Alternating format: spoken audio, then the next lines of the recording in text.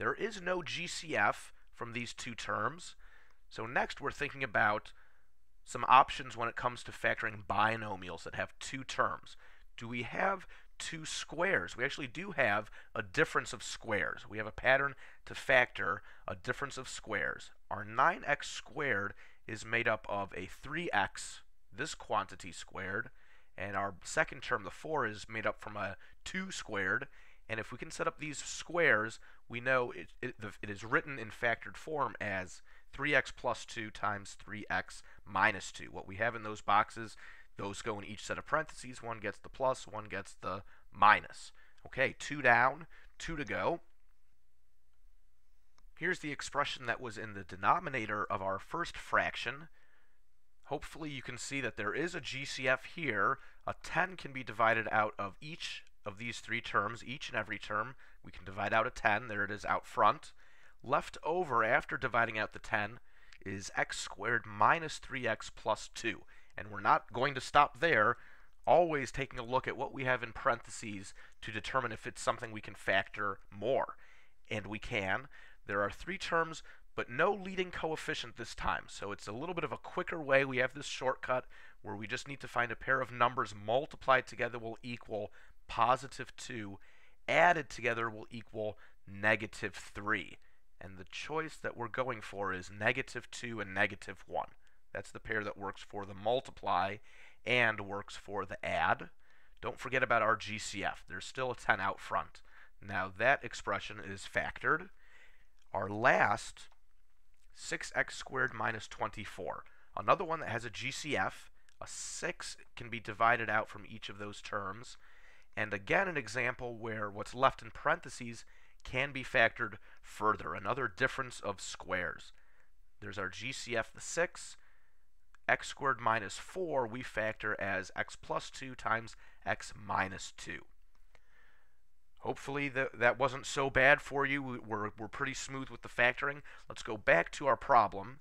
We have our new division bar set up. So each of our factored results are going into this fraction. The 3x squared minus x minus 2 we found to be 3x plus 2 times x minus 1. Our denominator had that 10 for the GCF and then x minus 1 times x minus 2. Remember, this is a divide, and we haven't flipped this fraction yet. So I'll do it at this time. Basically, if I look at this 9x squared minus 4, if we were to flip it, that would be in the denominator. So that's where I will be writing those factors. The 3x plus 2 and the 3x minus 2 are definitely factors from the numerator, but since it's a divide, I'm saying flip. Flip that second fraction. Put the numerator into the denominator, and we will take our factors from the denominator and put them in the numerator. There's the GCF 6 and the factors x plus 2 times x minus 2. Now we get to do the canceling. So what do we have to cancel? 3x plus 2 gone. The x minus 1's gone. X minus 2's gone. Something just feels great when all these different things cancel. What else can we cancel? There's these coefficients, the 6 with the 10, we can do some canceling there. And you could still choose to break those up into factors. The 6 is 2 times 3. The 10 is 2 times 5. So we can see the 2's get canceled there. And you might have thought in your mind, well, a 6 over 10 fraction I know simplifies to be a 3 over 5. And if that's working for you, then totally do it. But we have options here to go for prime factors. That's all there is in terms of canceling. It's time to compose our answer here. So left over from the numerator, we have a 3, and this binomial factor x plus 2. In the denominator, we have the 5 times 3x minus 2. And there's our answer. I say just leave it in factored form. Put a box around it, make it look nice if you choose to, but there it is.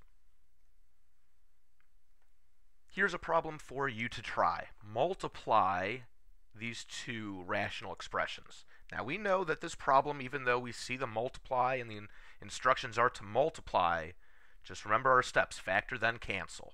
So go for it, pause the video, and then come back. We will go through the answer. So we know the steps, factor then cancel. I will set up a new fraction here.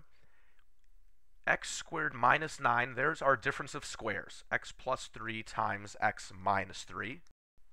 Next, let's go for the other numerator, 4x squared plus 4x. Interesting looking one, but just remember, we always have the approach of try GCF first. The GCF is 4x, and make sure we're actually finding the greatest common factor. So just bringing out a 2 is not really good enough. Just bringing out an x is not good enough, or just a 4. It's got to be 4x out front with x plus 1 in parentheses. And if you found yourself not bringing out 4x, take a look at what you had in parentheses and you'd see still a GCF. So if you want to be sure that you found a GCF, take a look at what you're writing in parentheses. You should not see any GCF left over in parentheses. Okay. Bottom left, our denominator. Had to throw one of these at you. 3 terms with a leading coefficient, factored as 2x plus 1 times x plus 1. Finally, binomials. And before you think about anything else, you think GCF. A 2x squared is our GCF with 3 minus x left over in parentheses. Those are our 4 factored expressions. Now we get to see what there is to cancel. X plus 1s are canceled. What else can we do? Well, we're looking at these coefficients, the 4 over the 2. We'll probably want to think about the x's also. 4 over 2 we'll be able to cancel and have a 2 left over up on top in the numerator. What about 1x in the numerator with x squared in the denominator? Think about what that x squared is. X times x. And I can still write that if it keeps me on track. And actually see there are the x's being canceled. There is the 1x left over in the denominator. And we have some shortcuts to see that there's going to be, for x over x squared, that would leave us with 1x in the denominator. Bottom line is, of course, you just go with what works for you. What else can we factor? Well, if you were looking at the simplify videos, you would have spotted these. The x minus 3 and 3 minus x are not equal, but they are opposites. They can be canceled, and it will make our answer negative. So I've gone ahead and cancel. Where I have my answer, I have a negative sign out front waiting from canceling those two opposites. There is nothing else we can cancel. So the numerator 2 times x plus 3, denominator x times 2x plus 1. A quick reminder, now that is our answer. A quick reminder that this 2 could definitely not be canceled with that 2, and that x for sure not with that x. If I was thinking about canceling this x, I would have to cancel x plus 3, the entire thing. I'd need to see another x plus 3 to do any sort of canceling with that x, all or nothing.